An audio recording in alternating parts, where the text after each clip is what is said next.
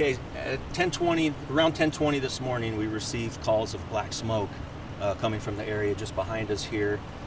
We started to receive other calls, and what happened was there was a small aircraft that was flying over, and it crashed. At some point during the crash, it hit a power pole or tower, causing it to fall over. And so the power lines fell into a field of some sort and started a brush fire. That fire luckily was kind of adjacent to a swampy area, so it didn't really spread. The impact of the aircraft crashed into a building of townhomes, and that structure also caught fire. I don't know the exact, I don't know if that fire is still active. We'll have Gresham Chief Lewis that will be able to give you guys a briefing on that. So Gresham Fire is the lead agency for the fire. Portland Fire and Rescue also supported them. FAA will be the investigating agency on the airplane crash, and that's really all I know at this point. Any fatalities? I don't know. I know that there are injuries. I don't know how many, I don't know how severe, and I don't know about fatalities. Do we know how many people were in the plane? We don't. Or where it took off from? I don't have that information, and all that information will come from the FAA.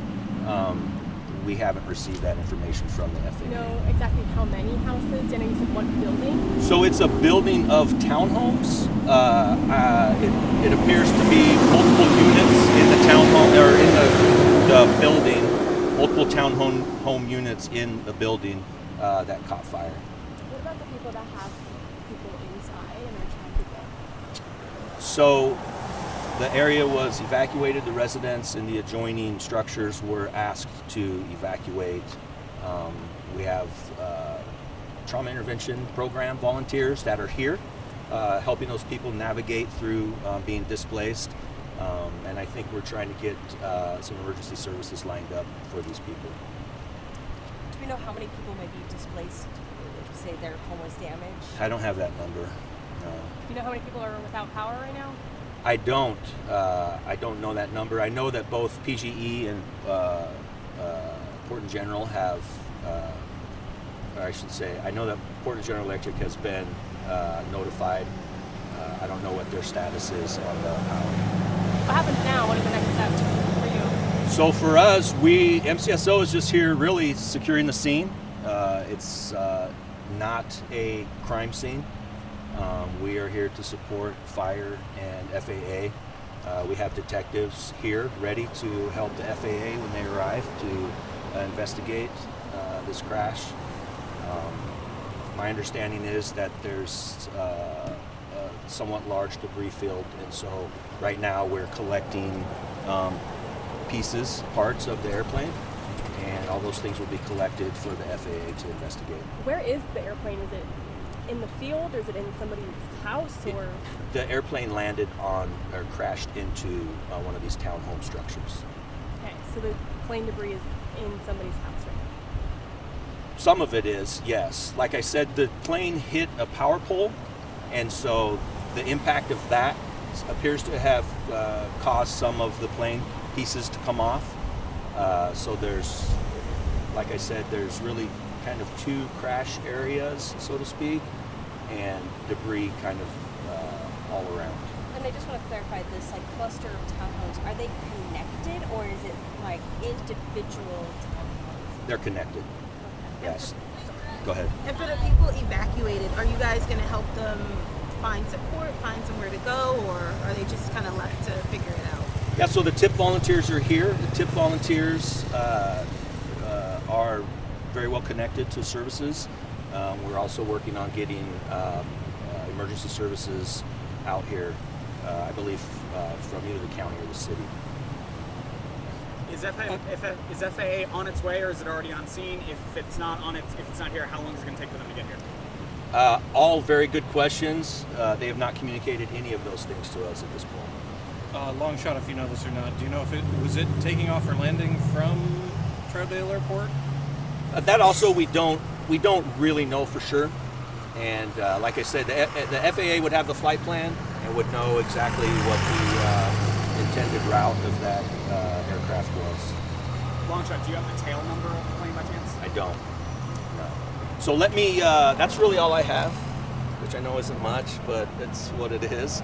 I will touch bases with Chief Lewis, and he has indicated that he'd come down and give you guys a briefing on the fire. And I'm the Gresham Fire Chief. All right, so what's the update on this fire?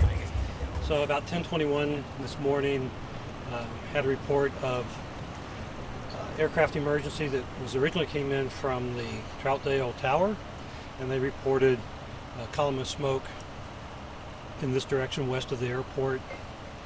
Arriving crews found heavy fire involvement in a row of 3-story condo units. So we had initially 2 and then later 3 and 4 units involved in the fire. Initial report was possibly a plane crashed into those apartments. We've been able to confirm that that has happened. We've been in touch with NTSB out of their Seattle office, and they'll be sending a team to the scene. Our fire investigators are there now. They're working hand in hand with the Multnomah County Sheriff's Office to rope off the area, protect any evidence that may be found. Additionally, we have 2 transmission lines from Portland General Electric that are down. Nobody has confirmed that they were struck by the aircraft. That's an assumption that's being made. We just don't have that information confirmed yet. Initial report says that there were 2 occupants on the airplane, and we're missing 1 residential occupant from the condo unit. And how long did it take you to get things under control, under contained? The fire went to 5 alarms. So generally speaking, that's each alarm has 4 engines in a ladder truck. So when we go to 5 alarms, we're talking almost 20 engines, ladder trucks, 5 or 6 chief officers, and a bunch of ancillary equipment, rehab units, and air supply, and those type of things. So it's warm today. It's not as hot as it's going to be later this afternoon, but when you're wearing roughly 75 pounds of fire protective clothing that's made to insulate you from the weather, it gets very hot very fast.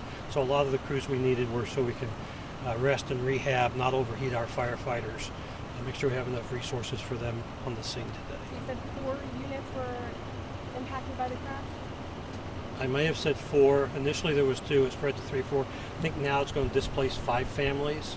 It may be a 6th one. They're going to look that over, see whether or not they can return to their residence this evening. And injuries. You mentioned that there was 2 people on the plane and 1 person may be missing from one of those homes. Outside of that, can you talk about injuries? 2 people have been treated by AMR medics. There's 2 of those on the scene along with an AMR supervisor. The first one was treated and refused transport. The second was just being looked at when I walked up here to visit with you, so I don't know the outcome. And how is fighting a plane crash fire different from a typical fire? Generally, a residential fire in a 3-story condo unit for us is you go in the front door, you go up the stairs, and you put out the fire wherever it's at. This particular fire was well involved. There was collapse from the initial airplane strike, so you couldn't get into the units. So a lot of it was the units on either side.